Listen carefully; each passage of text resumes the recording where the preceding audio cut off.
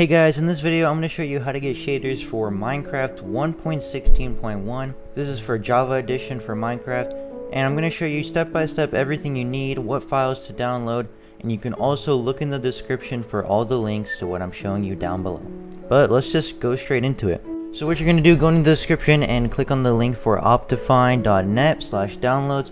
Optfine is the best add-on if you want to add shaders to your Minecraft. It also gives you a huge FPS boost because, long story short, Java is not the most optimized program for performance. Optfine does a great job at boosting FPS, and you need to download the latest version to use it. So what you're going to do, you see Minecraft 1.16.1, Optfine, gonna hit download. It'll bring you to this link. Now in the top right, you're going to have to wait a couple seconds and skip this little advertisement. And now this is the official download link. You'll see it download in the bottom left. And what you're going to do is just run the application. Make sure you save it to somewhere where you can see it later. Now it'll bring you to this window, Optifine HD Ultra G2 for Minecraft 1.16.1. If you don't need to move any of the files, just keep it how it is and hit install. It'll say Optifine is successfully installed and you can close the page. Now open your Minecraft launcher and you should see in the bottom left Optifine 1.16.1. Make sure it's on, and now you have Optifine on your main Minecraft, so you can go ahead and press play and launch.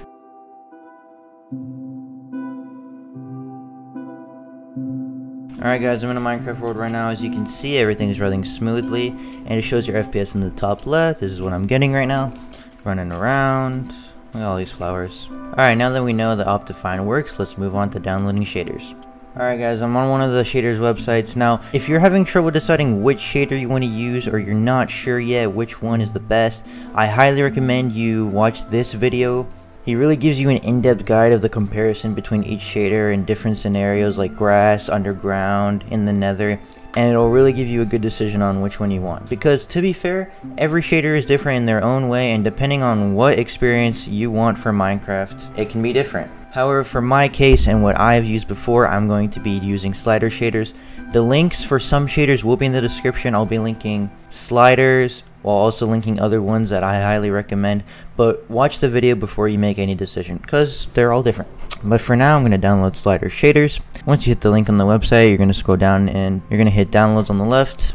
These are all the versions that you have to download. Now we're at version 1.28. This will probably change by the time you're seeing this, but just see on the top, these is the most recent version. There's different levels of the shaders that you could download. They all range from light all the way to extreme lighting. But basically what this means is depending on how good your PC is what what you should choose for your shader. So for example, if you have less powerful PC, maybe go for light or medium. But if you have a pretty good graphics card, I would say go for extreme or high motion blur. But for me, medium works the best in terms of performance, so I'm going to download medium. Go ahead and hit download here. It'll bring you to the second download link. You're going to have to wait 5 seconds. Don't hit anything, just wait till the top right says skip. Now you'll be bringing to this MediaFire download page. Just hit the download green button and you're fine. Alright, now I drag this to my desktop, slider shaders, vibrant shaders. So now that we have the shader installed, we're just going to go back into Minecraft. While this is loading guys, I just want to say you must have WinRAR installed. I'm going to link a WinRAR download in the description because that is the zip file that you're going to use to just drag and drop right into the folder of the Minecraft shaders file. So we're just going to go in a single player world here.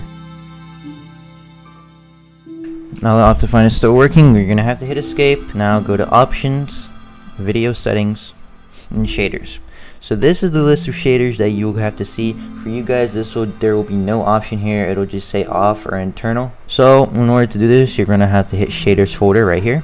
It'll bring you out of Minecraft into your desktop, and what you're just going to have to do is drag sliders vibrant shaders right into the folder, and you're done right there. And when you relaunch Minecraft, as you see, I've already downloaded the medium, but it should just say sliders shaders v1.28 medium. So let me go ahead and load that up. And once you double click, you can press done, and congratulations, you're now using shaders in Minecraft. Awesome. Looks very cool guys, and you know, depending on the shader this will look different, but for me slider shaders looks the best in my opinion, and it runs pretty smoothly. Now for you guys, you might experience really choppy or laggy performance. However, I am making a video soon on optimizing all the settings in Optfine and shader performance, so that way you could double or even triple your shaders. Before I was getting up to 30 FPS, now I'm pretty much at a smooth like 100 or so. After that, you can close the download pages and you're pretty much good to go. You have now installed shaders. Thank you guys for watching my video. Be sure to stay subscribed if you want to know how to lower frames in Optfine. That video is coming very soon. Be sure to subscribe to Giggler. I'm only at 35 subs right now. Any new sub will be greatly appreciated. And I will see you guys in the next one. Peace.